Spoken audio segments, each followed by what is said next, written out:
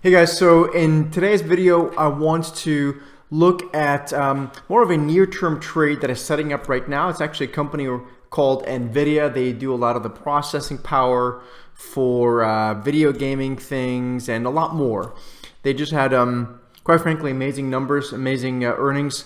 My Wall Street Journal thing here tells me they just came in with sales that are up 40+%, EPS, adjusted EPS, I think more than doubled. So these are really impressive numbers. The concern here, of course, now is what happens with the virus in China. Some of the journalists here are saying that basically the demand for the products that Nvidia creates or sells tends to be ordering months in advance. So we're probably just now over the next quarter or so going to start to feel some of these effects as it relates to the coronavirus. But I wanted to give you guys a bit of a visual angle at this as well. And for that, let's go to the chart. It's this one here I need to do. And what you can see is that the shares of Nvidia, this is a daily chart, and this does not yet take into account the move that we are likely to see higher, at least to some extent here today, on February 14th. Happy Valentine's Day, by the way, because I'm recording this here way before the market opens.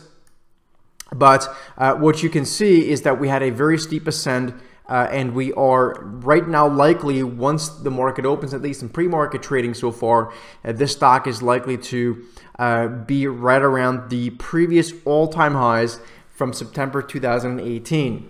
Now, this looks impressive on the daily chart. Where it gets more impressive, or even more concerning, I should say, is on the weekly chart. And on the weekly chart, you can see, if we peel this back a bit, is that we are attacking these previous all-time highs from a very steep angle, right? I mean, this stock is basically, along with a lot of the other mega cap sort of tech things, has gotten chased higher. ETF indexing, all this stuff, algos is all kind of what's leading to this. I alluded to this in a video I made earlier this week.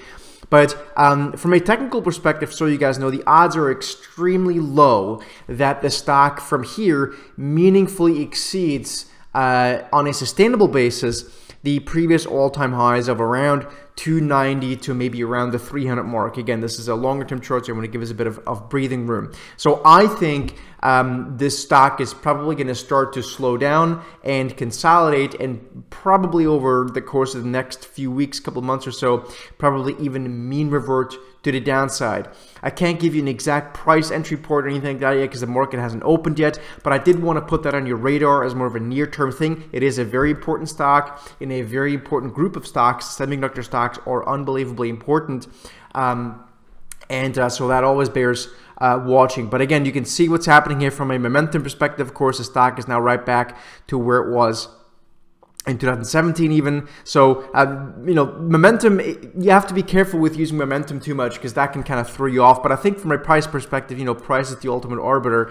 The price here, I think, is telling us that this stock is most likely going to start slowing down. Whether it's a double top or anything like that, I have no idea. I'm not here to make those kinds of claims. What I do think, the odds are very high that this stock will start to stall here around the $290 to $300 area. I wouldn't personally necessarily try to short the stock until we get some sort of a bearish reversal. So just kind of to let you know, but again, I can't give you an exact entry point because the stock hasn't even opened for trading yet, but I did want to put it on your radar in case you have the urge and the itch to chase the stock higher. I think the odds here are much better that the stock will consolidate here at the previous all-time highs, and maybe ultimately over the course of the next few weeks, couple of months or so, actually starts to mean revert lower again before it ultimately potentially could go higher. So anyway, folks, I hope this has been helpful, and again, as always, if you have any comments or questions, leave them down below, subscribe, and hit the like button, and we'll talk to you guys soon. Thanks for watching.